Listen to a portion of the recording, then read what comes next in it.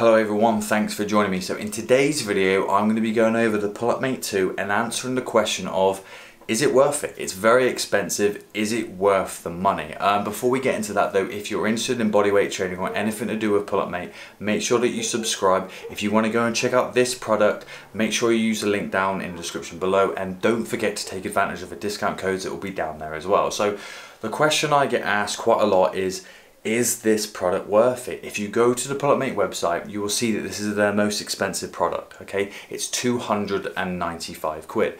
Compared to the first one, the Pull-Up Mate 1, which is 119 quid, there's quite a big difference in price, and many people think, is it worth the money? There's quite a big leap between the two, and it's a big chunk of money to invest up front.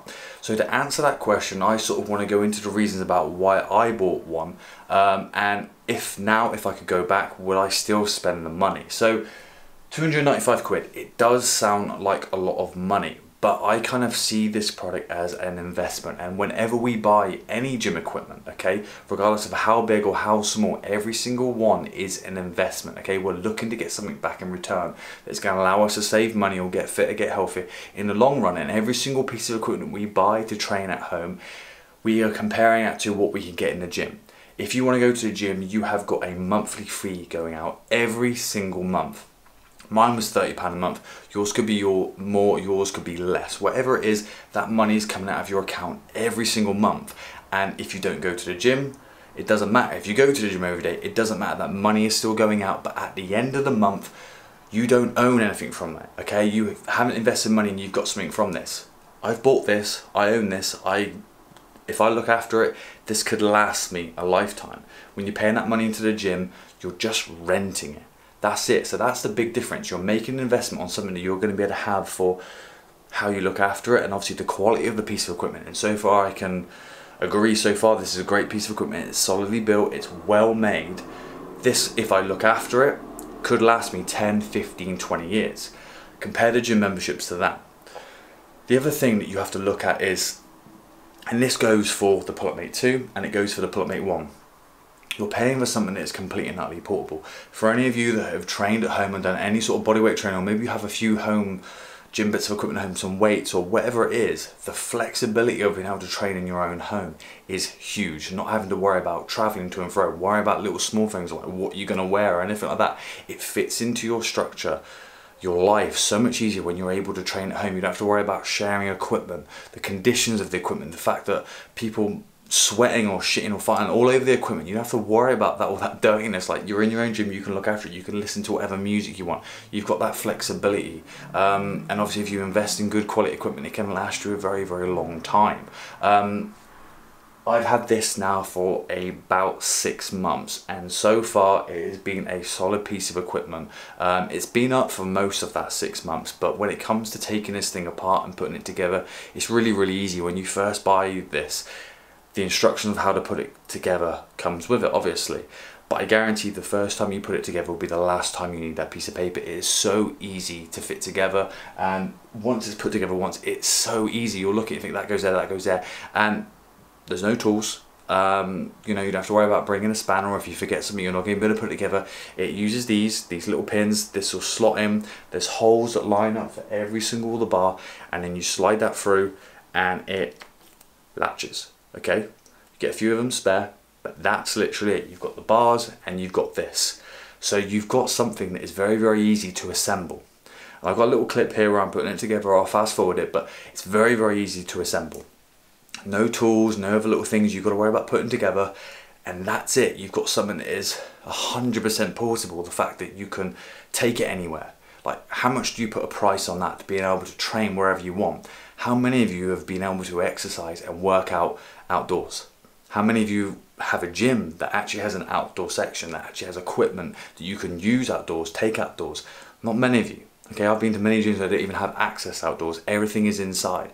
And depending on the quality of the gym, some do, some don't have air conditioning. So sometimes it's horrible to be training there when it's hot sunny weather. Wouldn't you prefer to be working out outdoors? Maybe working out at the beach, working out in a field, out in the sun. This piece of equipment is going to offer you that. How much is that worth to you? being able to do a variety of different exercises. I've been in a position where I've bought different pieces of equipment for different, say, body parts or different things.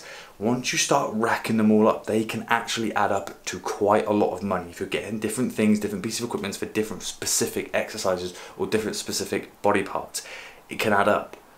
This allows you to train your whole entire body with one piece of equipment that, yeah, it takes up a bit of room now, but it does fold apart into 2 bags that you can put away. You can fit in the back of your car, you can fit in your garage, you can fit on top of your wardrobe.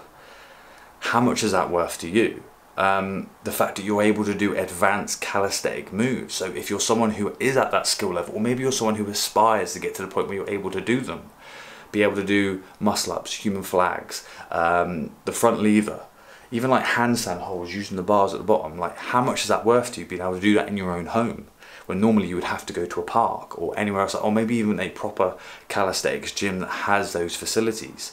You have to pay for that. You've got nothing to show for it at the end. How much is that worth to you?